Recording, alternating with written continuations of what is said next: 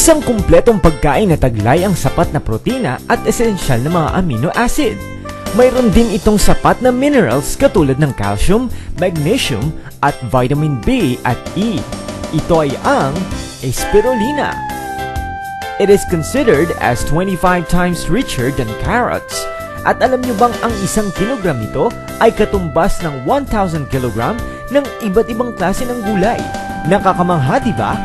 Ang spirulina ay nakukuha sa anumang dako ng mundo at ito ay kinikilala bilang richest whole food. Sa pamamagitan ng water and sunlight reaction ay nabubuo ang mga microscopic blue-green algae in spiral form. Kaya nga't iginawad at naging popular sa natural medicine ang pangalang spirulina. Matatagpuan ang mga blue-green algae sa mga bakanteng lawa ng United States, Europe at Asia. Kaya't malaki ang produksyon ng spirulina in tablet or powder form sa mga naturang lugar. Okay! Dito tayo ngayon sa Subic, Zambales. Uy, napakaganda nitong place na to. Ang ganda-ganda niya. Oh, yeah. Oh, it's very a beautiful place, you know. I like the place here. Fresh air and overlooking. And where are we now? We are here in my house. Your house? Then, andito tayo ngayon sa bahay ni Mr. DL. Ito yung owner ng feature natin no? Yan ang Feature natin I have a question. Okay, ng spirulina. Yeah, what does DLA stands for? Yan ang aalam That's his initial. Initial. Pero yung name niya di nasabi, no? Kasi Okay, tanungin mo na lang mamaya, okay? So mamaya, Uy, alam mo, ang ganda talaga ng place niya. Sobra. Gusto ko na tumira rito. mas magagandahan kayo pag pumasok tayo sa loob. Talaga? Ano ba to? Pipicture ba natin yung bahay? O yung... Sabihin natin yung may-ari, syempre. Papasukin na natin sa loob. Kung paano siya yumaman ng ganito. Okay, sige. Go. Let's go.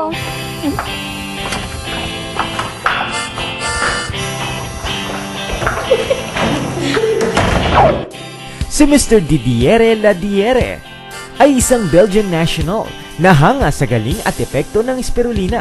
Bahagi na siya ng isang negosyong nasa linya ng manufacturing and distribution of food ingredients dito sa Pilipinas, kung kaya't ang planta ng spirulina sa Subic, Zambales ay kanyang pinasimulan. So DLA Naturals is a private family company that we started 15 years ago in the Philippines. Originally we were in Belgium, in Europe. You know, Belgium is a small country near France. And we started first with our business of bakery ingredients. And then a few years ago, I was using myself spirulina for my personal consumption.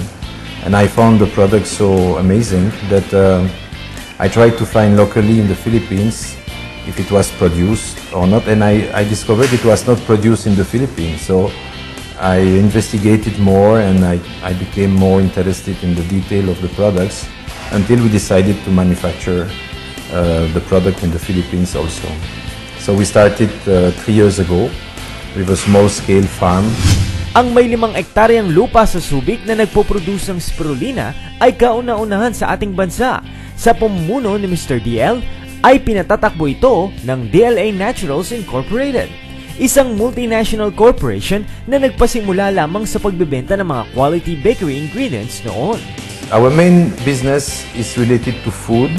We are producing ingredients for bakeries that we are shipping all over the world. We have customers in America, in the Middle East, in all Asian countries. This is our main business. And then the other business we are speaking about, actually we are just selling in the Philippines, but we will start this year to export also our products. Fresh water, food-grade baking soda, carbon dioxide at food-grade fertilizers. Ito ay sinisigurong properly applied para sa cultivation ng spirulina. Ang paddle wheels at ang indoor nitong setup para sa wastong light exposure ay mga istrukturang present sa farm na ito para sa pagpapalago ng popular na dietary supplement. What I can only say is our product is really on the top of the quality when we compare with other products in terms of analysis and contents. So you have seen also the scale of our pound. It's still a small production facility. It is covered, So most of our competitors are cultivating open air. We are cultivating under cover, which is, I think, quite important to protect from rain, dust, and so on. So we take a lot of care about how we produce the spirulina, and I think our quality is very good. Bukod sa spirulina ay iba pang line of natural products ang ibinabahagi sa publiko ng DLA. Kabilang na ang mga essential oils, mga healthcare products, at marami pang iba. Production area of DLA. So it is divided in two sections, one for spirulina and one for essential oils. Dito nila ginagawa ang ginagawang capsule ng spirulina. Here we make the blisters. The what? The blisters. The blisters?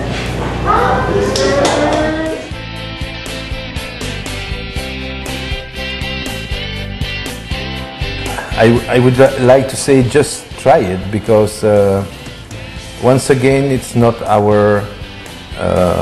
only for business we are doing that. Really, we believe it can help the people. It can.